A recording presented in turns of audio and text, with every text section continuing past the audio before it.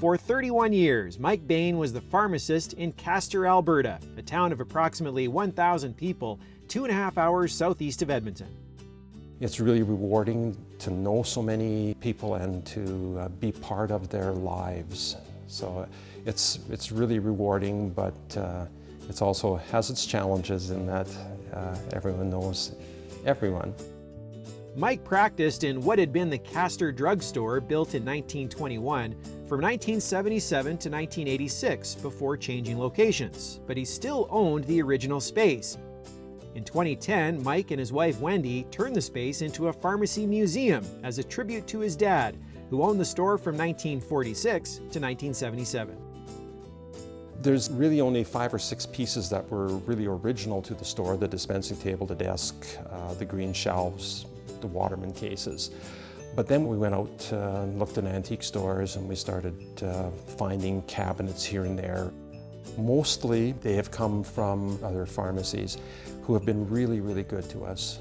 Oftentimes we find pharmacists or their families have a lot of product. They don't want to throw it out. They don't want to see it on eBay, and they'd like a home for it.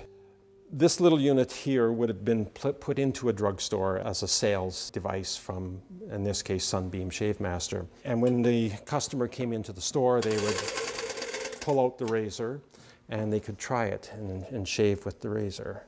And if they liked the product and it felt good, then they could purchase one.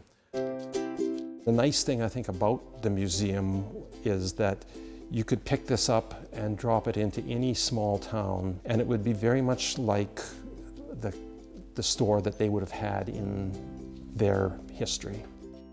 When the museum opened on Castor's 100th birthday, 1,000 visitors came through the doors.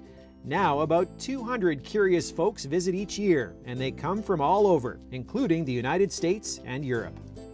They're a little bit blown away by the type of display and the amount, and they're surprised that this is in Castor, Alberta. The elderly really appreciate because there's so many memories for them.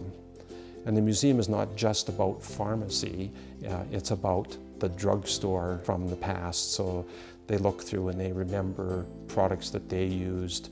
They'll remember products that their grandmother used. We have a small display here where we're showing of poison bottles. Poison bottles were interesting because they were often different colors, and they also would have a texture to the bottle, either lines or dots on it, so that if you picked it up, it felt different. To recognize Mike's work, the Alberta College of Pharmacists is presenting him with a Lifetime Membership Award. That was just a complete shock to me because while I have a lot of pride in what I do here, you wonder if people recognize the effort that you put into it. So I was overwhelmed. The Castor Pharmacy Museum was a way for Mike to give back to the profession and the community that gave him so much.